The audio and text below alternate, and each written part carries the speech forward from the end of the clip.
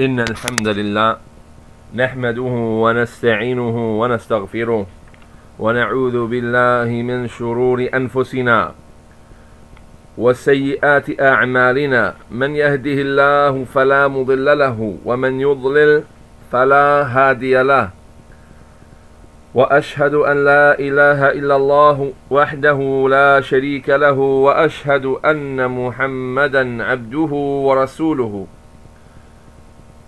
أما بعد. Verily all praises are due to Allah alone.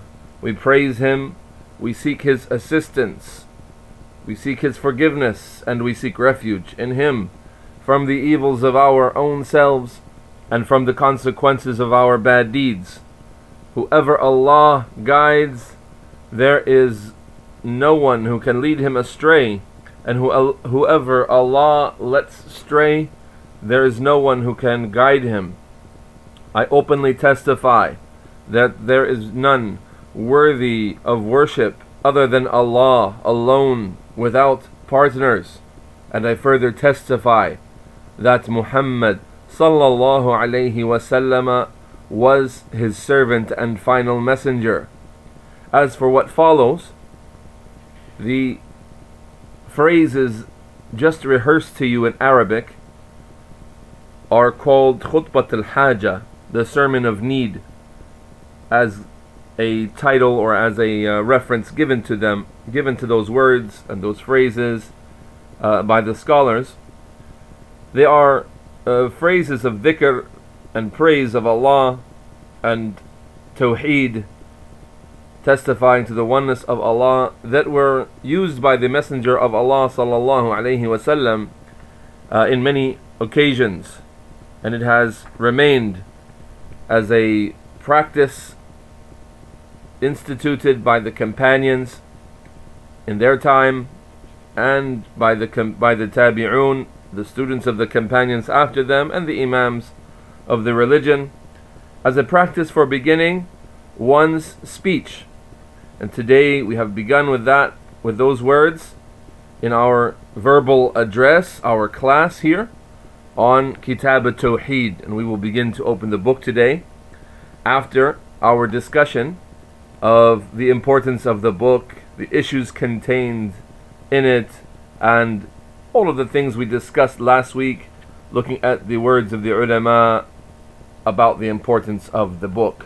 So this week we will begin reading the book, and I mentioned what I mentioned about khutbat al-haja so that we could compare it to the khutbah, or to the introduction written by the author Shaykh Muhammad ibn Abdul Wahhab rahimahullah ta'ala in his book kitaabat towheed.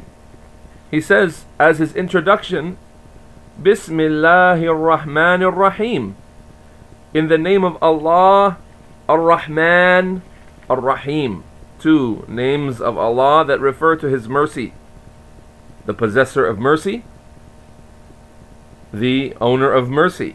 To distinguish between those two, Ar-Rahman and Ar-Rahim, the scholars mention that Ar-Rahim indicates the possessor of a mercy that is specific to the hereafter, meaning mercy that is specific to the believers, those who shall be rewarded on the Day of Judgment. And the name Ar-Rahman includes the meaning of mercy, the possessor of mercy, whose mercy extends to even those who disbelieve in Him, to those who reject His message, to those who fight against His messengers, that He envelops all of them, all of the creation, animals, birds, fish, trees, wildlife, all of it, all of that receives the mercy of Allah Ta'ala in this life. However, the mercy that is the salvation forever from the hellfire, and safety and eternal bliss and happiness, that mercy is reserved for those who offer Allah His right, those who give Allah His right and do not violate it, and that right is that He is worshipped alone. So the author has begun by saying Bismillahir Rahmanir Rahim, and then he says Kitab al-Tawheed, the book of Tawheed, naming his book. the point we want to mention here is that Bismillahir Rahmanir Rahim, in a written work, like a letter written to someone inviting him to good, or like a book written, is also a sunnah from the Messenger of Allah sallallahu alaihi wasallam, and from some angles is more appropriate than khutbatul hajah. Now, if we've mentioned that khutbatul hajah was his sermon, was his introduction to many of his speeches and many of his admonishments, then how can I say now that Bismillahir Rahmanir Rahim may be more appropriate to begin a book with? That is, based on a distinction made by some of the scholars, that the Basmala, saying Bismillahir Rahmanir Rahim, is the best sunnah, or the best practice to be instituted, and the more specific practice of the Messenger sallallahu alaihi wasallam when done in one's writing. When done in one's writing. The Messenger sallallahu alaihi wasallam wrote to the kings and the rulers of his time, and he wrote the Pact of Hudaybiyah, and he wrote a number of things. He wrote to people in a number of occasions, and his writings consistently began with Bismillahir Rahmanir Rahim, in the name of Allah, the all merciful, the ever merciful to the believers. So then we see that that sunnah, or that practice, was indeed taken from him, from the companions and the tabi'un, and it was passed on, and it reached some of the authors of the greatest books of Islam, that they only began their books with the introduction using the phrase Bismillahir Rahmanir Rahim, in the name of Allah, the all merciful, the one whose mercy encompasses the believers on the Day of Judgment. An example of that would be Abu Abdullah Muhammad ibn Ismail al-Bukhari, the great Imam known as Imam al-Bukhari, rahimahullah. He died in the year 256. The author of what we know, or what we refer to as Sahih al-Bukhari, the most authentic compilation of hadith with chains written. His book began simply with Bismillahir Rahmanir Rahim, kitaabat al-wahy, the book of the initial bringing of revelation. He began simply with, in the name of Allah, the ever merciful, the one whose mercy encompasses the believers on the Day of Judgment. He began with the Basmala.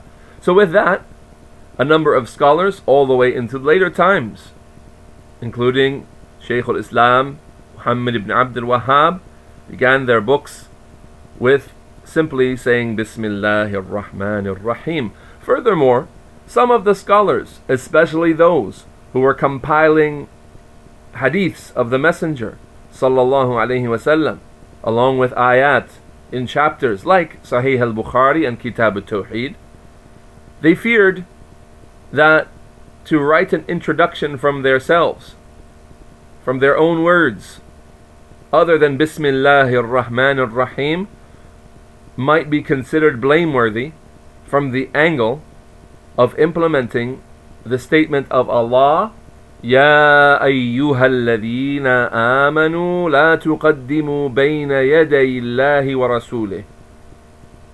O you who believe, do not put anything forth in front of Allah and His Messenger sallallahu alayhi wasallam.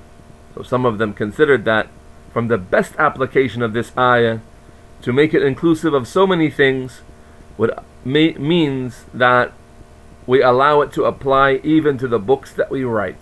So that if we write a book containing ayat and ahadith, the most appropriate introduction would be simply to name Allah and to begin with the blessing of Allah's name, and say nothing from our own selves, and go right into what Allah and His Messenger sallallahu alaihi wasallam have said, whether that is obligatory or not, simply to apply the ayat in every possible way it could be applied.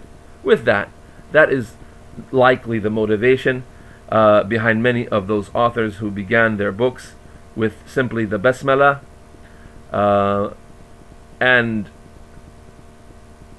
it is likely, or we have to say likely because we can't confirm and say this is absolutely why the author began with the basmala. Other options or other alternate explanations have been offered by some of the scholars. A commonly quoted hadith about any sermon or any speech that begins with without the basmala is deficient. This hadith attributed to the Messenger sallallahu alaihi wasallam is actually not authentic, and it's not to be used as a proof for beginning a writing or a book or a class or an address with the basmala. Rather, the generality of the practice of the Messenger sallallahu alaihi wasallam is what establishes for us the legislated nature of beginning with it, and not the hadith which is attributed to him, which means whoever or any speech that begins, any speech of any importance that begins without the basmala is deficient. And again, that is not authentic. Let us begin with the reading of kitaabat towheed. After understanding that, the author says, kitaabat towheed wa qawli Allahi ta'ala wa ma khalaqtu al-jinna wal-insa illa liya'budun. And Allah the Most High has said, and I have not created the jinn nor mankind except that they worship me. From Surah Al-Dhariyat, the 56th verse. So the name of the book is kitaabat towheed. The word kitab means maktub, something that has been written. And at-towheed is the masdar, or the verbal noun, from wahhada yuwahhidu towheedan, to consider something to be one. Wahhada as-sufuf, there were many rows, so someone came and made them into one row. The word towheed has many applications in other than aqidah, meaning wahhada at-turuq, wahhada al-manahij. A person took the many roads that were available and made them into one main road in construction. Wahhada al-manahij, perhaps people concerned with curriculums saw that the teachers were using too many different curriculums, so someone came and united them all upon one curriculum. So that is all from the general usage of the word towheed, wahhada yuwahhidu, to make something into one. So when we use the word at-towheed, like in the word or in the phrase kitab at-towheed, the book of at-towheed, it is not left upon its general linguistic meaning, the book of making things into one thing, or the book of considering things to be one and singular. Rather, the intended meaning is towheedul ibadah lillahi, the servant making his acts of worship for Allah alone, meaning singling out Allah with ibadah, with worship, or more generally, singling out Allah with the three kinds of towheed. Towheed al-rububiyyah, that Allah Ta'ala is the only Lord, the only Creator, the only Sustainer, the only Provider, the only one who brings life and death. And He is alone and singular in His uluhiyyah, in His sole right to be worshipped alone. No one shares anything with Him in that regard. No one, not the highest of angels, nor the best of the prophets, nor the most righteous people who ever lived. None of them share in His right to be worshipped in the slightest way. And the third way that we make towheed of Allah is with regards to His names and attributes. He has the most beautiful and perfect names and attributes, and there are none who share in any of them with Him. None who share in the perfection and beauty of His names or attributes in any way whatsoever. He is as-Sami', the all-hearing, whose hearing encompasses all voices in all places. And He is Al-Basir, the one who is all-seeing, and He sees each and every action openly and secretly, and nothing is hidden from His sight, while He is far above the creation. While He is, rather let me rephrase, while He is above the creation, above His throne. And the reason why I rephrase that, I don't like to say far above, because وَإِذَا سَأَلَكَ عَنِّي عِبَادِي فَإِنِّي قَرِيبٌ, right? If my servants asked you about me, then tell them I am close.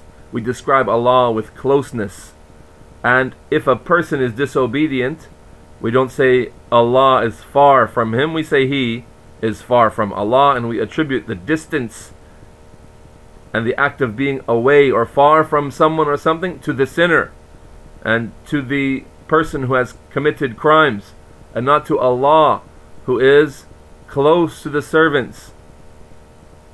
Naam. So to rephrase that, He is above the heavens, above His throne, and He can see and hear everything. So those are two examples of attributes for Allah and names of Allah that none share in the beauty and the perfection and the completeness of them.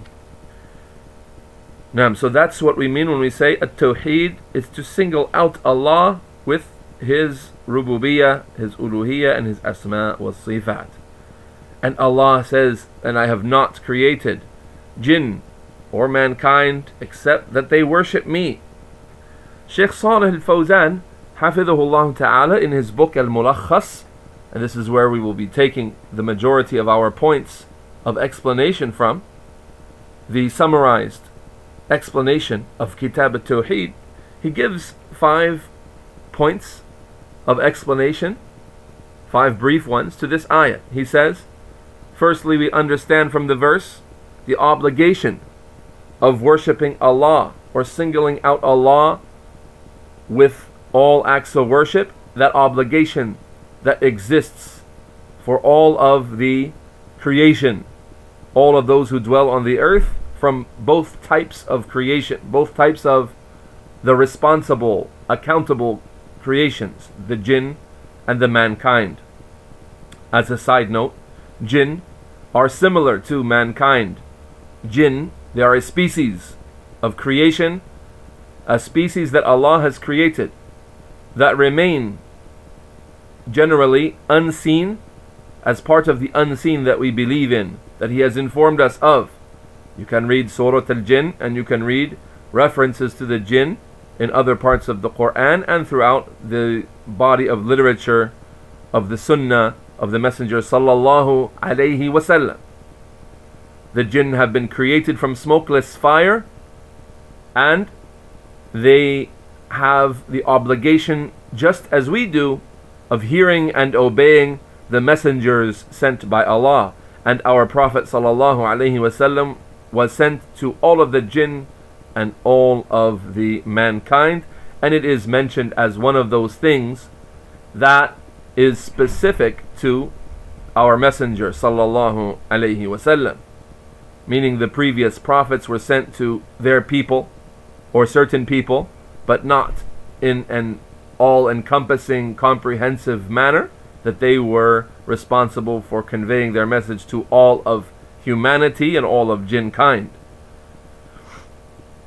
The jinn have specific rules, physical rules that govern their existence, that are much different than the rules that govern our existence. And the details of those rules are known to Allah, and we don't know about the details of them, except we see clearly from the descriptions of the jinn and the mentioning of the jinn from the Messenger sallallahu alaihi wasallam, that their lives are obviously governed by those different laws, and the details of that discussion are for a more focused lesson on our belief in jinn. The second point offered by Shaykh Salih al-Fawzan to benefit from this ayat is that the creation of jinn and mankind had a reason or a purpose, and that is clearly that they are made as worshippers, to worship Allah. Thirdly, أن الخالق هو الذي يستحق العبادة دون غيره ممن لا يخلق ففي هذا رد على عباد الأصنام وغيرها. As for the Creator, He is the one who deserves the worship alone, no one else from those He has created. How can someone who has created himself and does not create deserve to be worshipped? As the scholars have mentioned, the very mention of Allah being the creator and the provider and the one who brings life and so on, the rububiyyah of Allah, all of that is mentioned as a lead-in or as an introduction to the importance of towheed al-ibadah, towheed al-uluhiyyah, the kind of towheed that is the very essence of the calls of the prophets, that they are to single out Allah with all acts of worship. Since the one who brings life and death, He should be the only one that we direct an act of worship to. And the one who provides for us everything that we have, of food and clothing and breath, life, all of that is a proof that He is the one, the only one who has done that for us, and the only one that we should worship as well. So rububiyyah, or the fact that Allah is the creator and the sustainer and the provider, this issue is mentioned in the Book of Allah as a lead-in to the obligation of worshipping Him alone, as it is generally a concept that is agreed upon even by the disbelievers, the polytheists of Mecca who worshipped others beside Allah. They believed that Allah alone was their sole provider and their creator and the one who brings life and death. So they affirmed for Allah His rububiyyah, that He is the only creator, the only sustainer, and so on. Yet they did not affirm, they did not accept towheed al-ibadah. They did not accept that Allah deserved to be worshipped alone. And it is a flaw in logic, since how could a created thing that is totally reliant on the Creator deserve worship from other created beings? Fourthly, from Shaykh Salih al-Fawzan, بيان غنى الله سبحانه وتعالى عن خلقه وحاجة الخلق إليه لأنه هو الخالق وهم مخلوقون. To understand that Allah is free of need, Allah the High and Exalted does not need His creation and He has no need for them, yet they are the ones who need Him because He's the Creator and they are the created beings. The fifth point is إثبات الحكمة في أفعال الله سبحانه, that we understand from this text and every text that talks about something that Allah has done, whether they are أفعال اختيارية or صفات فعلية, whether they are attributes that He does, that He always is described with, or whether they are أفعال اختيارية, specifically the أفعال اختيارية, those things that Allah has done at certain times, like creating the heavens and the earth, creating mankind and jinn, or anything else that Allah has mentioned that He has done. They are done for a very high, lofty, noble reason, or wisdom, or goal. Nothing that Allah has done is without a complete and perfect objective. Nothing was done in play or to waste time. Allah Ta'ala is far removed above such an idea. So all of Allah's actions contain the highest wisdom and the most noble aims and goals. So we say that Allah Subhanahu wa Ta'ala has created, and He has created for the highest and most wise reason, and that is to establish His right to be worshipped alone within the actions of the created realm, within the actions of the created beings. The author goes on in the text of the book to say, وَقَوْلِهِ وَلَقَدْ بَعَثْنَا فِي كُلِّ أُمَّةٍ رَسُولًا أَنِ اعْبُدُوا اللَّهَ وَاجْتَنِبُوا الطَّاغُوتِ. And Allah's statement, or the statement of Allah, and we have sent, or we have dispatched or sent forth to every group of people a messenger proclaiming worship Allah and shun the tawheed. And the tawheed is taken from the word tughyan. It is mujawazat al-had. It's to go beyond the limits. So everyone who has been worshipped, everyone worshipped besides Allah, being pleased with that, then he is a tawheed. He is a tawheed. So the general meaning of the verse is that Allah subhanahu wa ta'ala has mentioned, or has made a historical fact here, mentioned a historical fact, that in every generation or every group of people there has been a messenger calling them to the worship of Allah alone and to abandon those things that have been worshipped, that are worshipped beside him. And he has continued on sending those messengers to groups of humanity throughout time, from the time of Adam to the time of Noah, all the way to the last ummah, the last group of people, the nation of the Prophet Muhammad sallallahu alayhim jami'an wasallam. May Allah raise all of their ranks and grant them all peace. What is to be understood from this ayat as it relates to our study? Firstly, Shaykh Salih al-Fawzan mentions أن الحكمة من إرسال الرسل هي الدعوة إلى التوحيد والنهي عن الشرك. That the reason for sending messengers, all of them, has been to invite to towheed and to prohibit the people from acts of worship dedicated to other than Allah, as-shirk. Secondly, the Shaykh mentions, Hafidhahullah, أن دين الأنبياء واحد وهو إخلاص العبادة لله وترك الشرك وإن اختلفت شرائعهم. He says that the religion of the prophets is one, and it is to purify one's worship of Allah and abandon all forms of shirk, associating partners with Allah.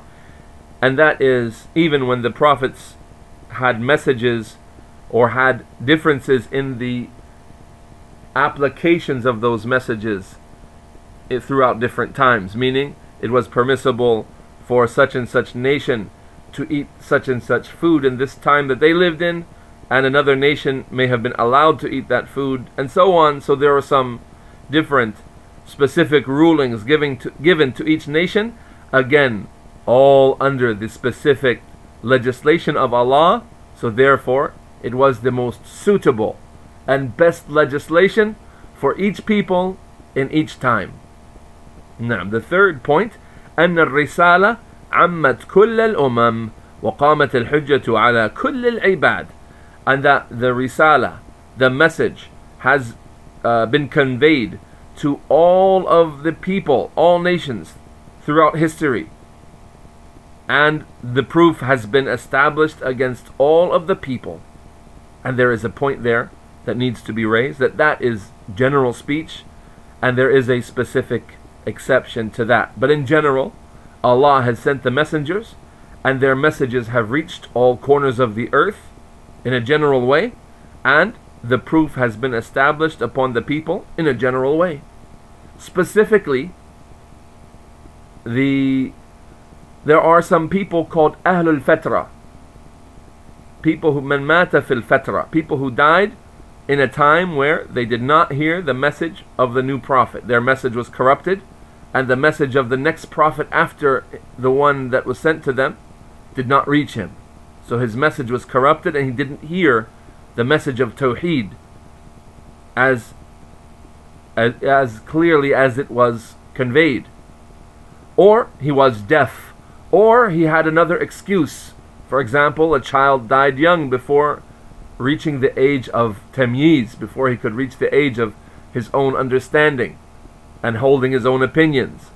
So will Allah punish these people who have not had the hujjah, the proof established against them, while in general we say the proof has been established? Specifically we say no. Individual cases of a person who never heard about tawheed, for whatever excuse, being deaf, dying young, having the message reach them when they were too old, senile perhaps to even understand the message, and so on.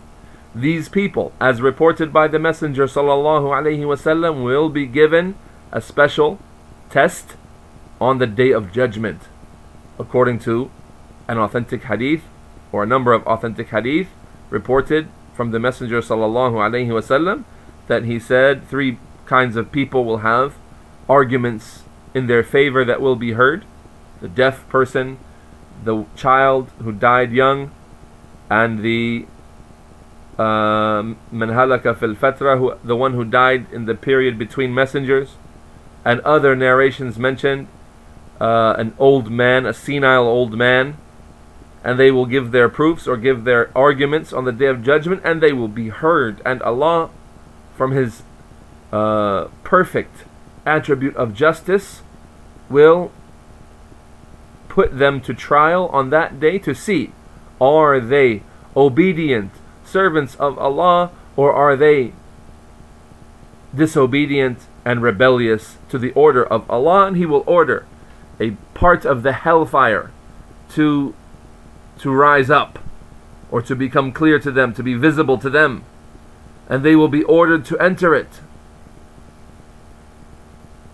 And then the ones who have been destined to be from the people of eternal bliss and happiness, the people of paradise, they will enter into the fire, no questions asked, obedient to their Lord. They will find that fire cool and soothing, and they will, as a result of their obedience, enter the paradise. With that one test alone. وَمَنْ كُتِبَ عَلَيْهِ الشِّقَاوَةِ, and whoever has had eternal misery destined for him, the disbeliever who rejects and disobeys and turns away from the order of Allah, they will say, كَيْفَ نَدْخُلُهَا وَمِنْهَا كُنَّا نَفِرُّ, how could we enter this fire when we used to run from this in the worldly life? So they will be made to enter the fire because of their disobedience to Allah on that test. So specifically, there are specific exceptions to the generality of the proof being established upon mankind. And that doesn't contradict the statement of the explainer here, Sheikh Salih al-Fawzan. Rather, his speech is general, and the exemption or the exception I made is a specific exception for specific cases. Whoever wants more details on that topic can refer to the CDs available from Troy called The Rulings on the Disbelievers Who Die Young. That lecture has research in it covering these ahadith mentioned, the hadith of al-imtihan, the hadith of that specific test given to those people who have excuses, and other ahadith about the end result of the children of the polytheists who die young, and that's the relevance to that's how it's relevant to our class today.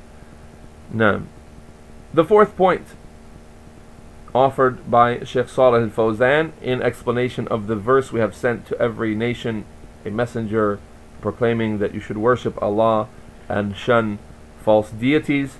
He says, عظم شأن التوحيد وأنه واجب على جميع الأمم, the high status that towheed holds, and that it has been an obligation on every single group of people who ever lived on this earth. Fifthly, في الآية ما في لا إله إلا الله لا إله إلا الله من النفي والإثبات. In the verse is what is contained in the statement La ilaha illallah of negation and affirmation.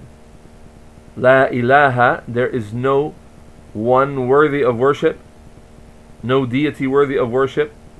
La ma'buda bihaqqin, nothing that deserves worship.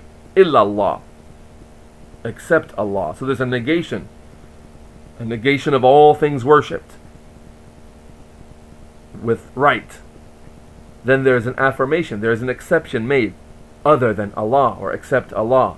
In that phrase that we utter often, La ilaha illallah, there is a similar kind of negation and affirmation in this verse. The messengers sent to every group of people said, "U'budullaha wajtanibu at-taghut." Worship Allah, there's your affirmation, wajtanibu at-taghut, and you have to negate the rights that are claimed that some have the right to be worshipped other than Allah. فَدَلَّتْ عَلَى أَنَّهُ لَا يَسْتَقِيمُ التَّوْحِيدُ إِلَّا بِهِمَا جَمِيعًا. So it shows here that towheed cannot be established correctly except by way of the establishment of both the affirmation of Allah's right to be worshipped and the negation of others who claim, or that it is claimed, that they have a right to be worshipped. وَأَنَّ النَّفْيَ الْمَحْضَ لَيْسَ بِتَوْحِيد. That simply to negate that others have the right to be worshipped is not towheed by itself. And that to say that Allah deserves to be worshipped without negating others' rights to be worshipped is not towheed by itself. Towheed must have both elements. That Allah is to be worshipped alone, or that Allah is deserving of worship, and secondly that no one besides Allah deserves that worship. The author goes on in the text of kitaabat towheed to say, وَقَوْلِهِ وَقَضَى رَبُّكَ أَنْ لَا تَعْبُدُوا إِلَّا إِيَّاهُ وَبِالْوَالِدَيْنِ إِحْسَانًا, from Surah Al-Isra, the 23rd verse. And your Lord has legislated that you shall not worship other than Him, and you shall be dutiful to your parents. And you shall be dutiful to your parents. The Shaykh Salih al-Fawzan says there are 5 points of relevance here. The first one, أن التوحيد هو أول ما أمر الله به من الواجبات وهو أول الحقوق الواجبة على العبد. That tawheed is the first thing that Allah has begun with here when mentioning what is an obligation upon the people, and it is the very first of all rights, all obligatory matters, or all rights that the servant must fulfill, that a person must fulfill in his life. The very first and most deserving of attention is the right of Allah to be worshipped alone. Secondly, ما في كلمة لا إله إلا الله من النفي والإثبات، ففيها دليل على أن التوحيد لا يقوم إلا على النفي والإثبات، نفي العبادة عما سوى الله وإثباتها لله كما سبق. Again, another similar phrase or a similar usage of the Arabic, like what is found in the phrase La ilaha illallah, there is no one worthy of worship other than Allah. Nafi and ithbat, negation and affirmation. The tawheed will not be established unless both things are present, and a negation of others or people who or things that are worshipped besides Allah, and an affirmation that only He deserves worship. And that is the phrase أَنْ لَا تَعْبُدُوا إِلَّا إِيَّهُ, and that you do not worship other than Him, as has preceded. The third point, عظمة حق الوالدين حيث عطف حقهما على حقه وجاء في المرتبة الثانية. The greatness or the superiority of the right of the parents, the rights of the two parents, since Allah has mentioned them right after mentioning His sole right to be worshipped alone. So it comes in rank second after the tawheed of Allah. You must be dutiful to your parents.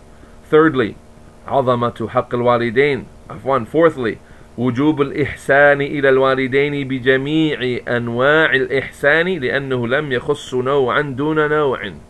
That the obligation to be dutiful to one's parents includes every type of good behavior and dutifulness, every possible type, since Allah Azza wa Jal has mentioned it in an unrestricted way, meaning you must be good to your parents, and He did not limit it to a few actions, to a set number of visits, or to a certain kind of assistance offered, or to a certain set of phrases of respect to be uttered in their presence.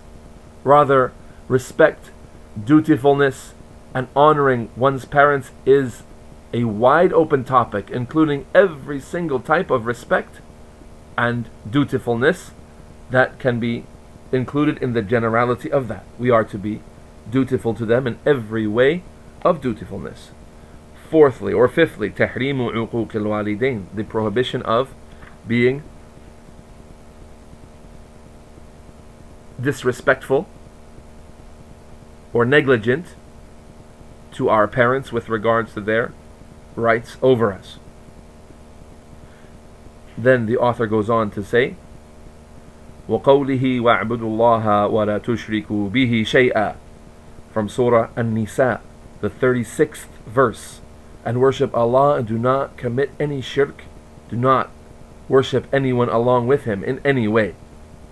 The first point of benefit from that verse is وجوب إفراد الله بالعبادة لأن الله أمر بذلك أولا فهو آكد الواجبات. That it is obligatory to single out Allah with our worship, since Allah has ordered that first, and it is the most stressed of all obligations. Secondly, تحريم الشرك, the prohibition, the illegality of polytheism, to offer acts of worship to other than Allah. لأن الله نهى عنه فهو أشد المحرمات.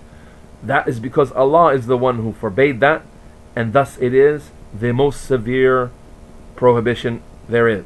Thirdly, أن اجتناب الشرك شرط في صحة العبادة لأن الله قرن الأمر بالعبادة بالنهي عن الشرك.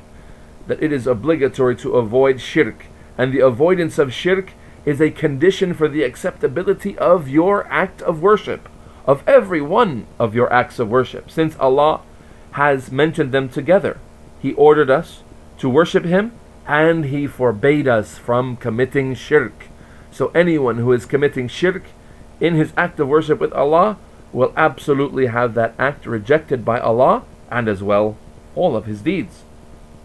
Fourthly, أن الشرك حرام قليله وكثيره كبيره وصغيره, that shirk is unlawful, prohibited, absolutely prohibited, the little of it and the great obvious forms of it, as big as it may be or as tiny and irrelevant as some people may consider it. All acts of shirk are impermissible. لأن كلمة شيئا نكرة في سياق النهي فتعم كل ذلك. Since the Arabic construction here, وَاعْبُدُوا اللَّهَ وَلَا تُشْرِكُوا بِهِ شَيْئًا, شَيْئًا, don't worship or don't make shirk with Allah, شَيْئًا, with anything. That phrase is min siyagh al-umum, phrases of unrestrictedness, meaning every single thing that could fall under the word shay, a thing, is to be rejected as an object of worship. So it is general and unrestricted, and no exception is made. Nothing may be taken as a partner with Allah. Fifthly and lastly, from that verse, Sheikh Salih al-Fawzan says, أنه لا يجوز أن يشرك مع الله أحد في عبادته, لا ملك ولا نبي ولا صالح من الأولياء ولا صنم, لأن كلمة شيء عامة. And it's not permissible that shirk is made with Allah in a person's act of worship, in any act of worship of his, not directed towards an angel or a prophet or a righteous person, or obviously a statue or an idol, since the word shay'an is general and all-inclusive and unrestricted. And the last verse we're going to look at today is the statement of Allah Ta'ala in the text of kitaabat towheed, وَقَوْلِهِ قُلْ تَعَالَوْا أَتْلُ مَا حَرَّمَ رَبُّكُمْ عَلَيْكُمْ أَنْ لَا تُشْرِكُوا بِهِ شَيْئًا. And his statement, say, come to me or gather with me and I shall rehearse to you. Say, O Muhammad, to the mushrikeen, to the polytheists, come to me and I shall gather and I shall rehearse the things that your Lord has prohibited you from. Firstly, mentioned here in the text, أَنْ لَا تُشْرِكُوا بِهِ شَيْئًا, that you do not associate partners with him. And the reference here by the author, al-ayat, the verses that follow. That is a reference to Surah Al-An'am, the verses 151, 152 and 153. So, on your own time you can review those verses, but we'll mention to you the 10 basic rights or the 10 basic obligations that are established in that passage in a brief way, as Shaykh Salih al-Fawzan has done for us here. That firstly, Allah has admonished you that you do not make shirk with Him, and that is a prohibition, a very general prohibition of all acts of shirk, and that includes any kind of shirk with Allah, any kind of object of worship, no matter how big or small, with Allah, and any kind of action that is directed as an act of worship to Allah and someone else. All of that is prohibited, no matter how big, how relevant, how significant the object of worship is considered by the one who offers it, or no matter how significant or how big and relevant the act of worship is considered by the worshipper as well. All of those things are prohibited in an absolute manner. The second one, وَصَّاكُمْ أَن تُحْسِنُوا بِالْوَالِدَيْنِ إِحْسَانًا. He has admonished you to be dutiful to your parents, and that is by being dutiful to them, being in their service, and protecting them, and keeping all types of harm from them, and obeying them in all issues that are within the permissible range outside of the disobedience of Allah, and to not behave arrogantly in their presence, to be very humble and to consider them greater than you, and to show that in your interaction with them. The third thing that our Lord has prohibited us or admonished us from has prohibited us from killing our children in fear of poverty. Do not bury your daughters because you think that they shall their presence among you will cause you to work, or cause you to not be able to eat because there are too many people in your house.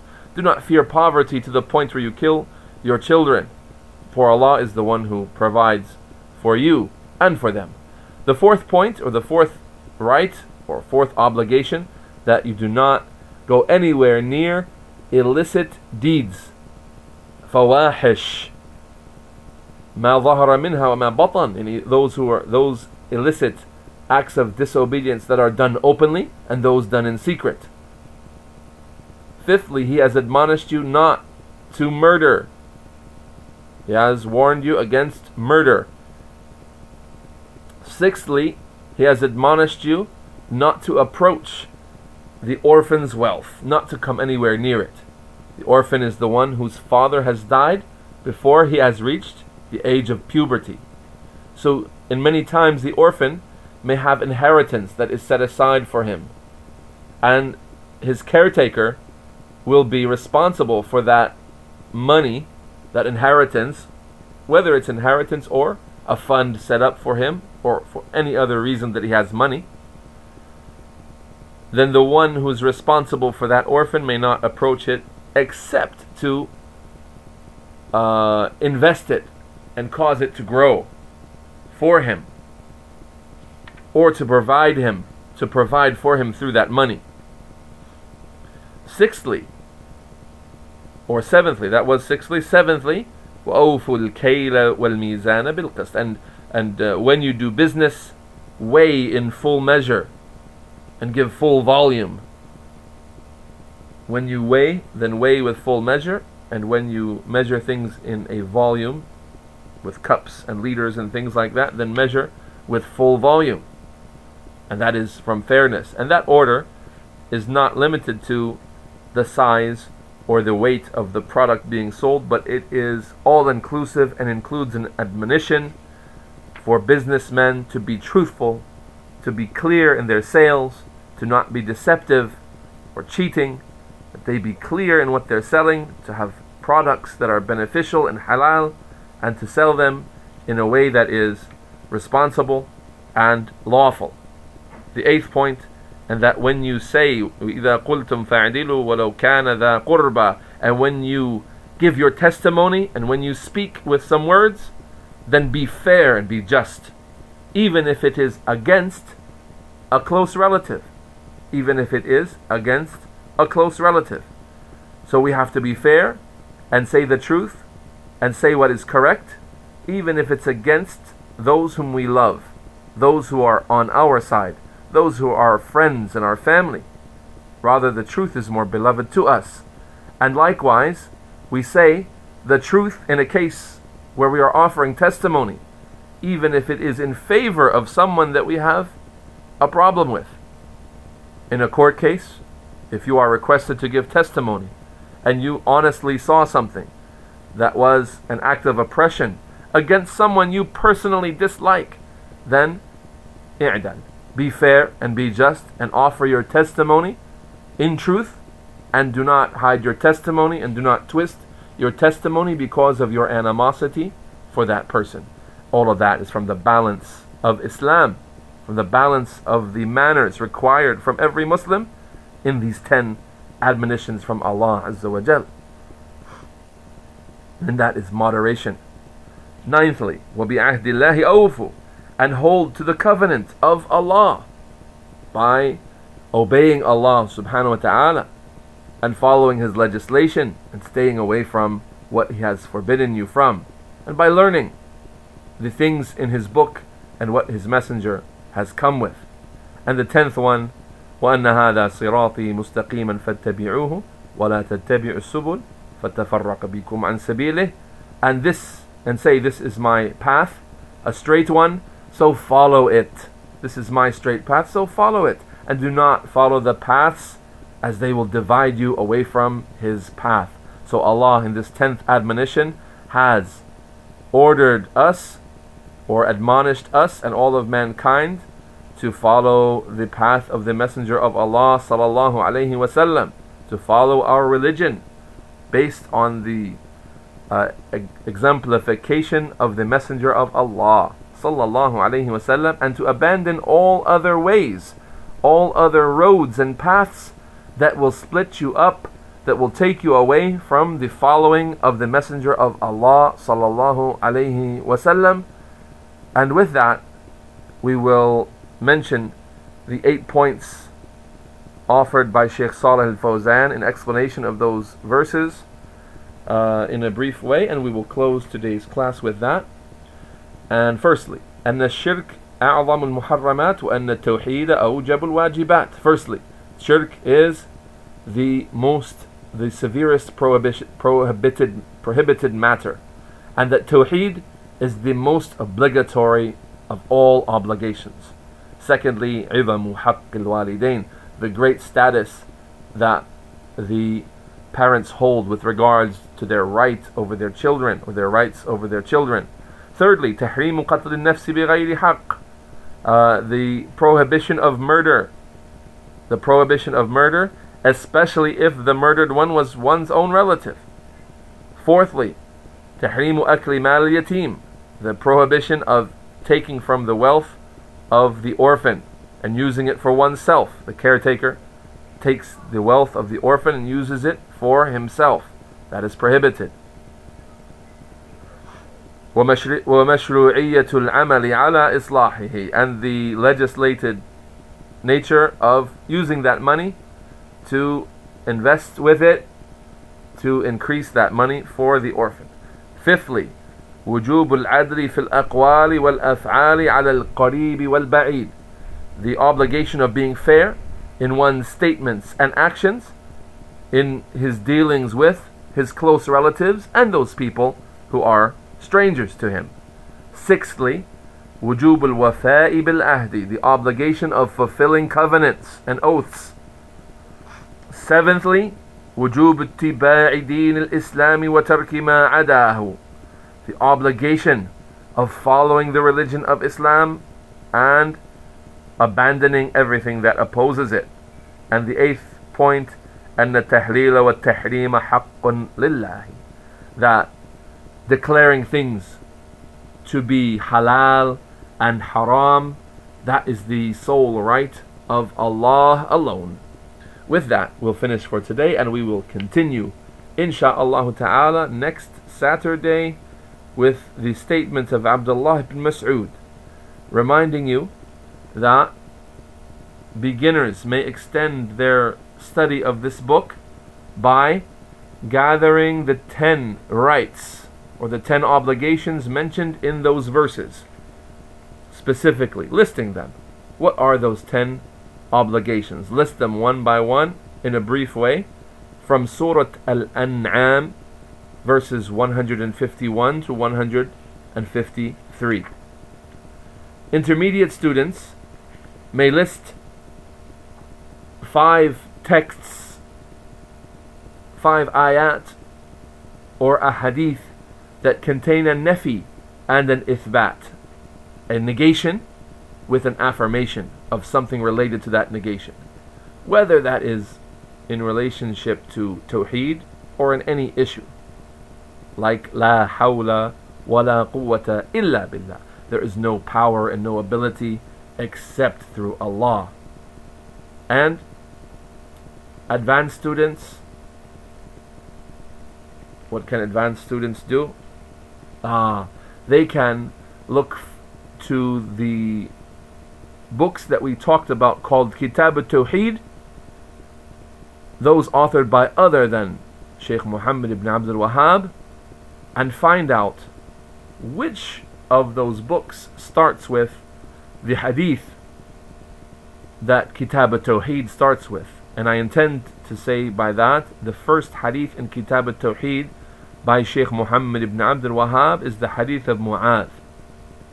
Ya Mu'adh, atadri ma haqqullahi ala al-ibad. Oh Mu'adh, do you know what the right of Allah is upon His slaves, upon His servants?